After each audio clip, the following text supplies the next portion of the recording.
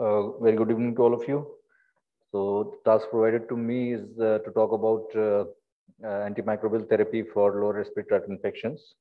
I'll be walking you through the recommendations and rationale of antibiotic therapy in lower respiratory tract infections, both in community and hospital-acquired settings. So what is community-acquired pneumonia is presence of lung inflammation with sufficient extent to lead to signs and symptoms or radiological features without any contact with the hospital setting, that it should be of community acquisition. It's an important, one of the important causes of infection and causes a lot of socioeconomic impact also. And India accounts for about 23% of global pneumonia burden, with high case fatality rate between 15 to 30%. These are some epidemiological features, facts about pneumonia, that the mortality has remained unchanged between 2005 to 2015. And there had been a steady increase in hospitalization rates, including ICUs due to CAP.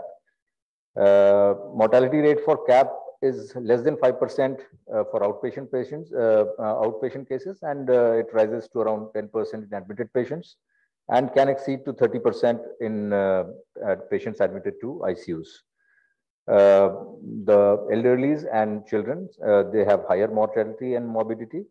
And it has been reported in Sub-Saharan Africa, Southeast Asia, and South Asia, they have higher documented fatality. The common organisms which are incriminated in etiology are typical bacteria, atypical bacteria, and various respiratory viruses, which have been listed in the table. The commonest among which, amongst the bacteria, is Streptococcus pneumoniae, and amongst the atypical bacteria, Mycoplasma, Chlamydia, they are common infections encountered in day-to-day practice. After the advent of the menace of COVID, SARS-CoV-2 is now an important cause of respiratory pathogens causing pneumonia. Otherwise, influenza viruses and respiratory syncytial viruses are the common viruses which cause pneumonia. The microbial etiology of CAP, as according to the reported literature, is different in different areas. In USA, 61% patients do not have any pathogen detected, and respiratory viruses are commonest organism incriminated or demonstrated to cause pneumonia. Europe also has almost similar pattern, but in contrast to USA, the causative organism as bacteria as the pathogen is more commonly demonstrated after no pathogen identified. And in India, the condition is different, that only 6% is actually found due to respiratory viruses, and 65% is because of bacterial infections. But this is largely, this epidemiology largely is reflected by the amount of reporting which is done and kind of literature which is published. So there is a lot of underreporting from India and other countries to actually pinpoint the correct etiology. In India and other tropical countries, Mycobacterium tuberculosis is an important cause of lower respiratory tract infection, which can present as acute infection also at times. Scrub typhus, leptospirosis, malaria, dengue are important disorders which can be close differentials, and they are distractors for the early recognition of community-acquired pneumonia. And a soil bacterium, that is Bacillus pseudomallei, is a causative organism for melioidosis, is an important cause of pneumonia and sepsis in India and other Southeast Asian countries. The treatment of community-acquired pneumonia actually depends on the site of care and the severity of illness. So there are some rules and scoring systems and ways to decide how you decide where the patient of pneumonia to be treated. That is called the risk stratification, for which some criteria have been laid down by American Thoracic Society and IDSA together, in which there are major and minor criteria, presence of one major and three minor criteria to the extreme left of your screen.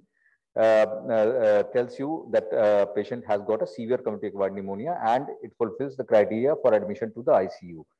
However, another scoring system, that is CURB 65, which contains of 4 parameters and age more than 65. If you have 0 to 1 points, 0 outpatient management will suffice. 2 points inpatient management may be considered. However, more than 3 points inpatient management is necessary. Similarly, a pneumonia severity index has been designed, in which points have been assigned to various factors which have been listed in this table, and how to interpret them. That if the score is patient less than 70, patient is low risk class 2, can be managed on outpatient basis. Score more than 71 to 90 can be managed on outpatients, versus small period of observation in the ER. Patient which has a score more than between 90 to 130, or more than 130, they have to be admitted. And these are some other scoring systems, that Smart COP and Smart CO. They have similar performance as Curve 65 and IDSA criteria. So ambulatory care, that is outpatient care, should be offered to patients who are otherwise healthy, do not have any comorbidities, and they have a PSI score of PSI class 1 or 2, or CRB 65 score of CURB 65 score of 0. Moderate community-acquired pneumonia is termed as hospital admission, requiring hospital admission in patients who have resting SpO2 less than 92% on room air, or they have a PSI of 3 or 4 with a CURB score of 1 to 2. However, in patients who fulfill the criteria for IDSA criteria for severe community-acquired pneumonia, they should be treated in ICU. They also have CURB 65 score of more than or equal to 3, or pneumonia severity index of 4 to 5. So outpatient antibiotic therapy, the basic principles are that for all community-acquired pneumonia patients, an empiric antibiotic therapy should be designed to cover for at least Streptococcus pneumoniae and atypical pathogens, and coverage should be expanded for patients with comorbidities, history of smoking, recent antibiotic use, and presence of structural lung disease. So these are the recommendations from the 2019 community-acquired pneumonia IDSA ATS guidelines, that in patients who do not have any comorbidities or do not have any risk for MRSA or Pseudomonas, which I'll be telling later, can receive amoxicillin or doxycycline or macrolide. But important caveat is that this should be only used in areas where macrolide resistance is less than 25% for pneumococcal infections. Patients, macrolide should only be used if the documented resistance is less than 25%.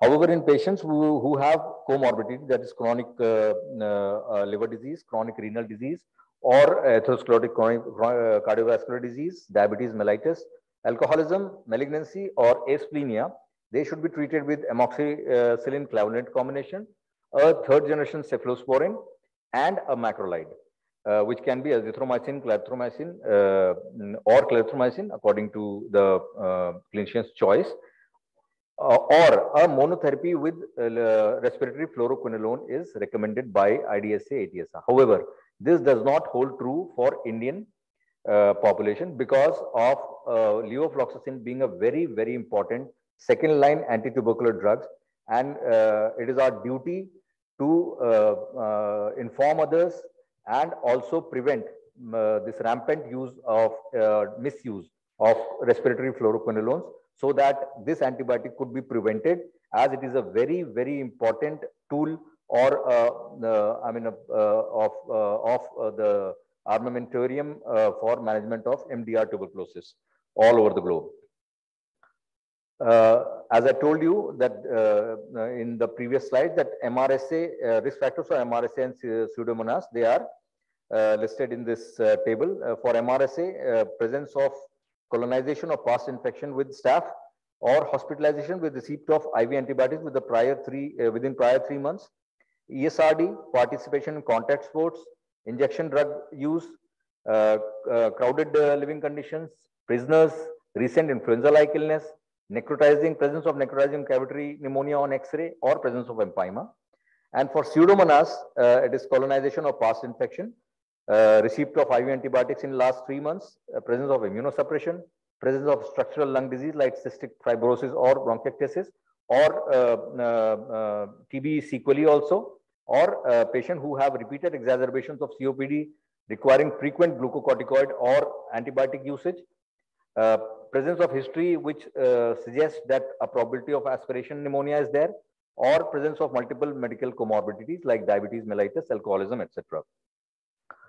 So this is all about outpatient therapy of community-acquired pneumonia. Now coming to the inpatient antibiotic therapy, non-severe pneumonias without any risk factors, we can give ampicillin sulbactam or a third generation injectable cephalosporin plus a macrolide.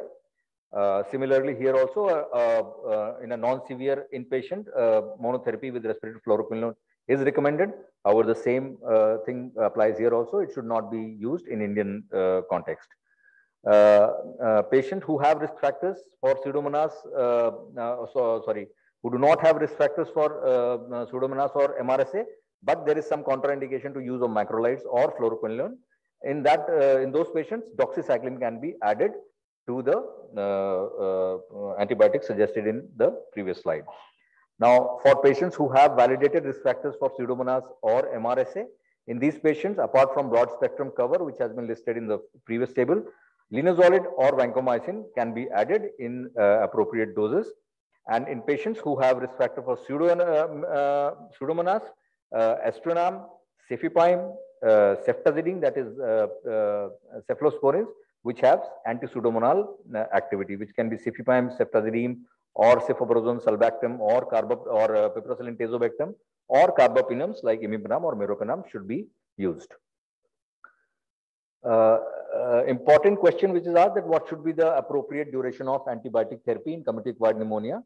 Actually, it is guided by resolution of all vital sign abnormalities like heart rate, respiratory rate, blood pressure, oxygen saturation, and temperature.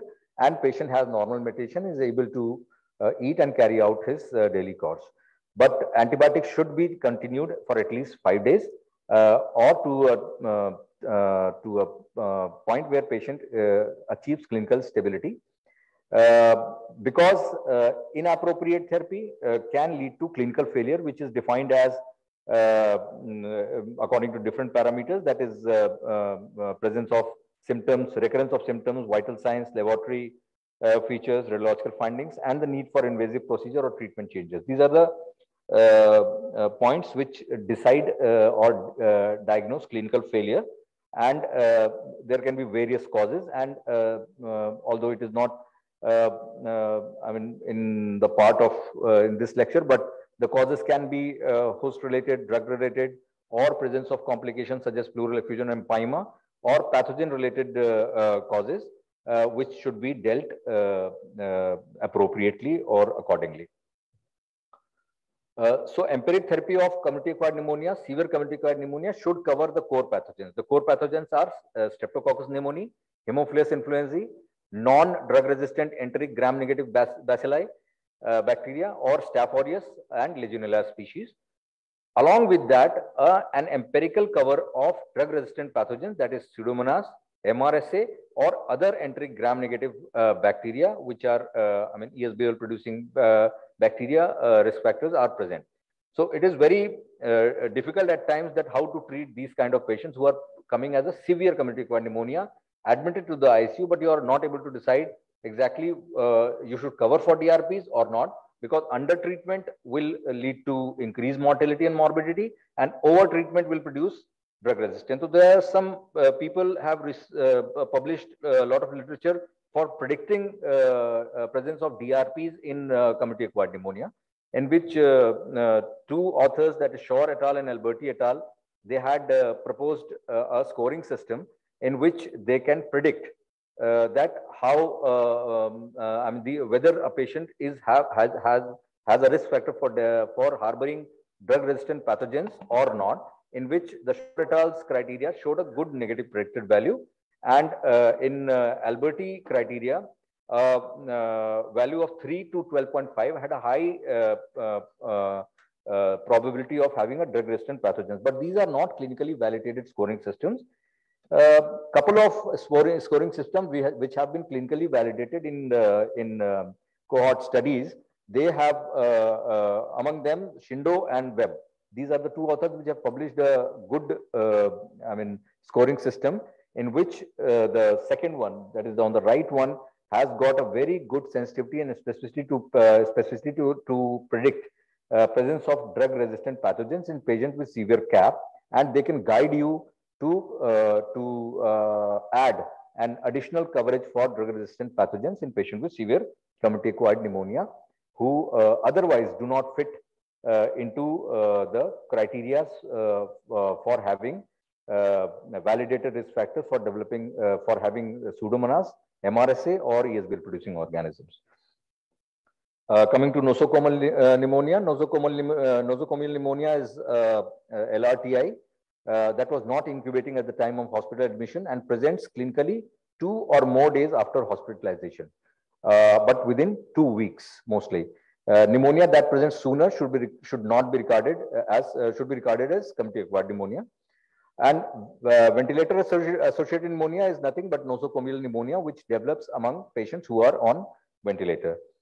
VAP is defined as pneumonia that presents more than 48 hours after endotracheal intubation. In the previous latest guidelines for management of CAP, the ATS and IDSA have removed the word healthcare associated pneumonia, because it was found that the belief that they had an increased rate of infection with drug-resistant pathogens was not found to be true. In fact, in retrospective studies, it was found to be counterproductive. And there were worse outcomes when these patients were covered with broad-spectrum antibiotics, which were covering for drug-resistant pathogens, if given in an empirical manner. Patients meeting criteria for healthcare-associated pneumonia should not be empirically treated for coverage of drug-resistant pathogens. So here there is a case scenario in which elderly gentleman is taken with acute chest pain to the hospital, found to be ST elevation MI, and intubated upon admission and sent to coronary care unit. Primary PTCA is done with a drug-eluting stent. 2 days after the admission, patient develops ventilatory requirement increase and fever of 38 degree centigrade. Sorry for the typographical error. TLC of 17,100, Procal of 0.37, tachypnea, but the patient is not in shock. A chest radiograph shows developing consolidation in the right upper lobe. The senior resident calls you what antibiotics to be started. What would be your choice? Anyone?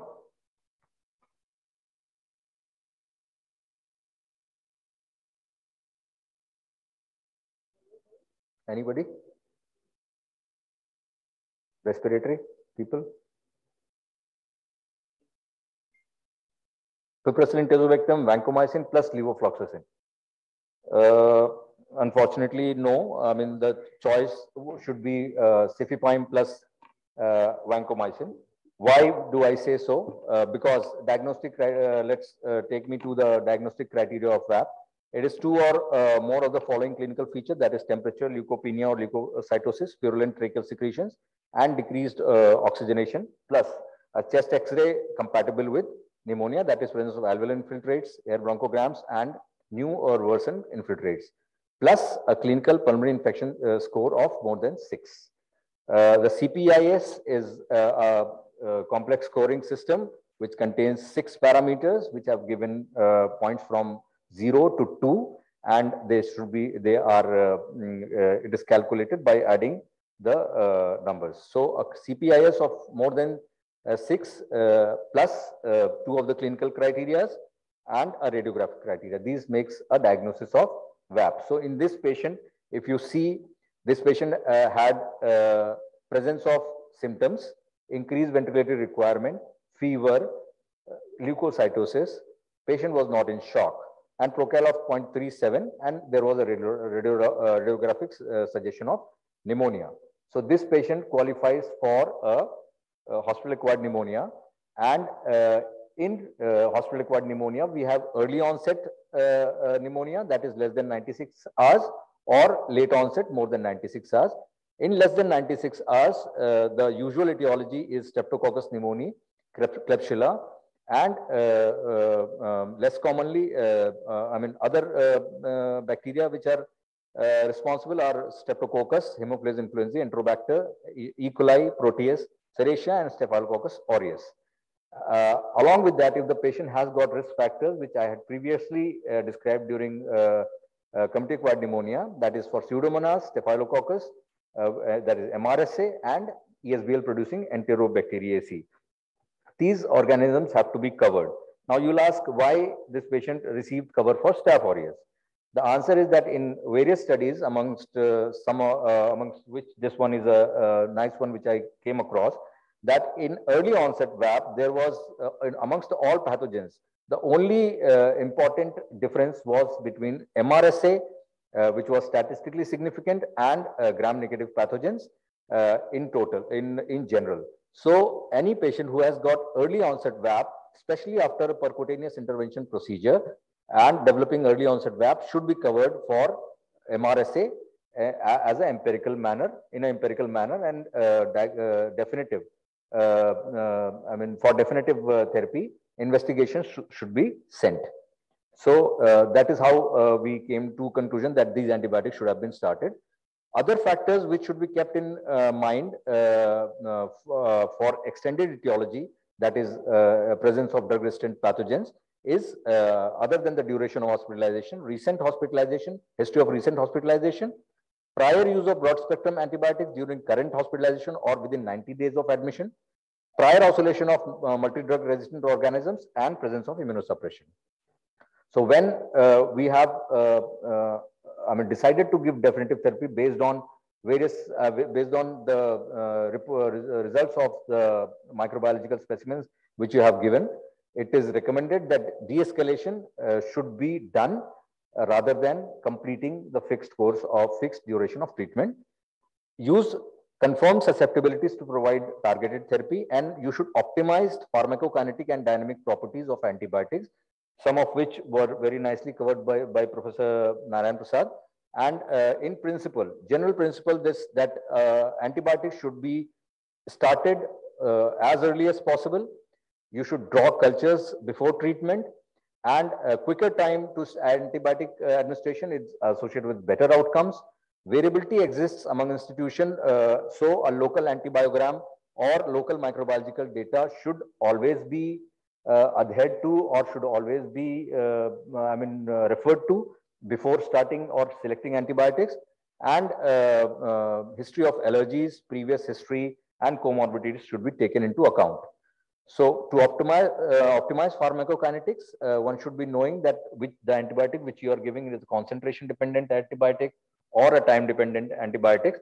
In meta-analysis of 3 studies which determined that whether pharmacodynamic optimization led to better outcomes, it was found that they were associated with less mortality and reduced ICU length of stay.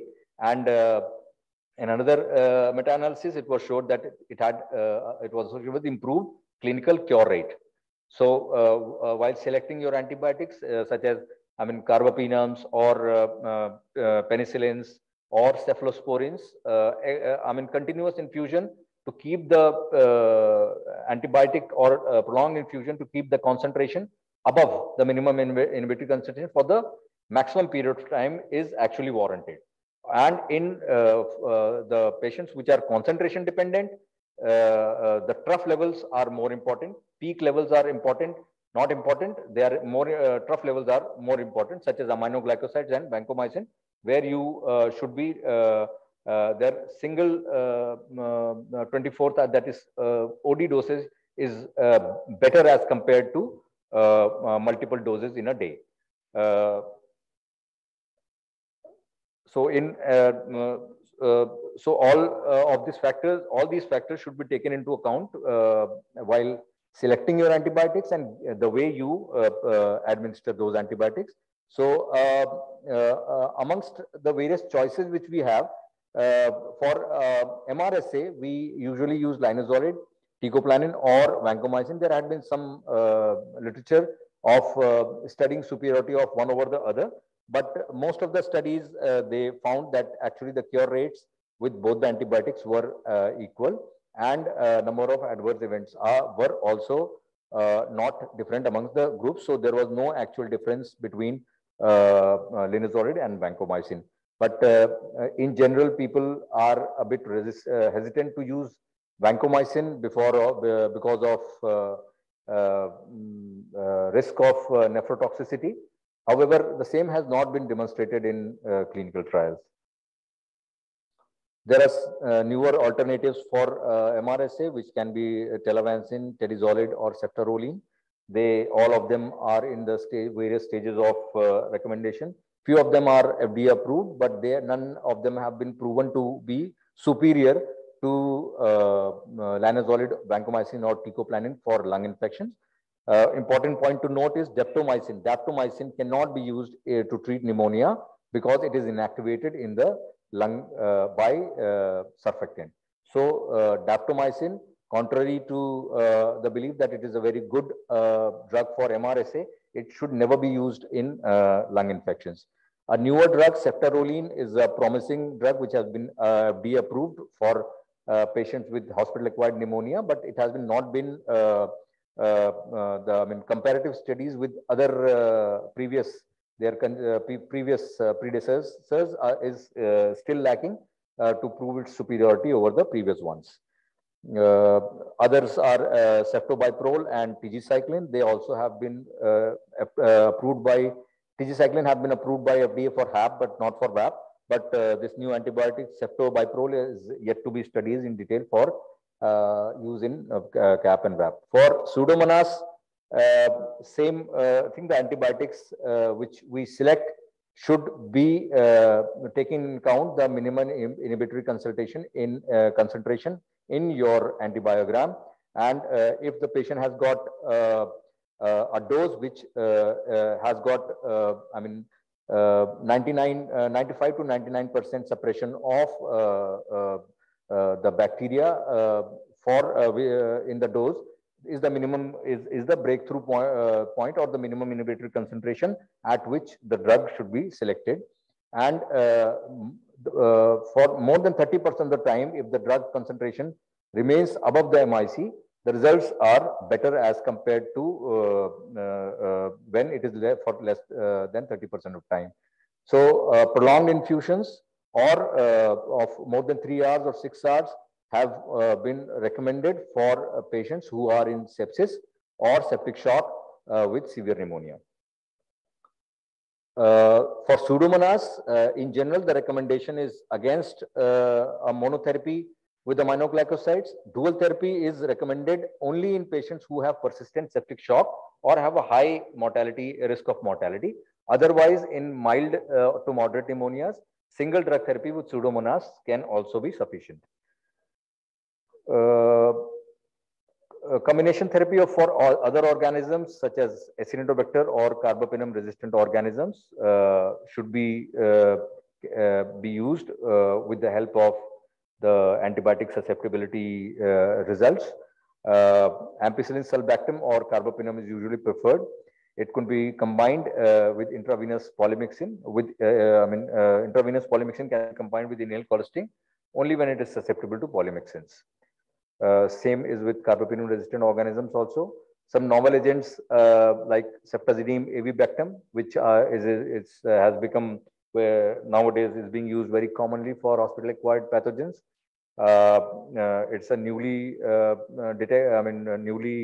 used cephalosporin with beta-lactamase inhibitors and has been approved for treatment for nosocomial pneumonia. And the clinical cure and the mortality rates were similar when comparing it with ceftazidime and 500 when comparing with meropenem. So the results were no different from the previous with meropenem. Other newer drugs like ceftolozane and tazobactam combinations, they have yet to be approved. Some other combinations of carbapenem with the beta-lactamase inhibitors are also in progress. So, for de-escalation of therapy, procalcitonin is recommended in combination with the clinical criteria, and it has been found to be associated with significantly shorter duration of antibiotic therapy. However, there was no difference detected for duration of mechanical ventilation, ICU length of stay, clinical failure, or development of resistance. But it can be an important marker to de-escalate therapy along with clinical resolution of clinical signs and symptoms. For ventilator-associated pneumonia or hospital, 7-day course of antimicrobial is recommended by IDS, ATS IDSA guidelines. It's a strong recommendation. Longer durations are not recommended. And it is also, extrapolated to hospital-acquired pneumonia. But the data is extrapolated actually from the VAB data only. A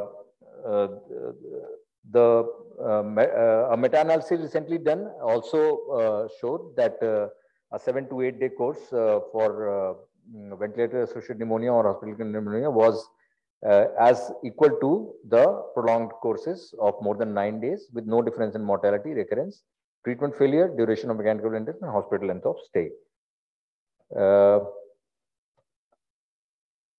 Some of the slides we can skip. The same has also been recommended for VAP with non-lactose fermenting gram-negative bacilli in studies as well as meta-analysis. Can we go shorter than 7 days? There is some data from a large study having more than 1,200 patients with suspected VAP. They have told that a patient who has received only 3 days of therapy compared with more than 3 days of therapy, the outcomes were equal. However, the studies it is too early to say that only 3 days of treatment for VAP is adequate. So, for all practical purposes, the duration should be 7 days for most of the patient. 3 days may be sufficient for a small subset of patients, but same needs to be validated by larger studies. The duration should be guided by resolution of clinical signs and symptoms and clinical stability, and risk of mortality should be assessed before deciding for duration of therapy. Sometimes patients who have increased risk of mortality, a longer therapy may be given. So in this patient, the index case, WBC slightly came down to 14.6. Ventilator requirements were also reduced. Procalcitonin was 4.2. Sputum culture from before starting antibiotics returned with this results. So what will we do next? We will discontinue all antibiotics and switch to a simple third generation cephalosporin and continue the treatment for desired duration, for the recommended duration. Thank you.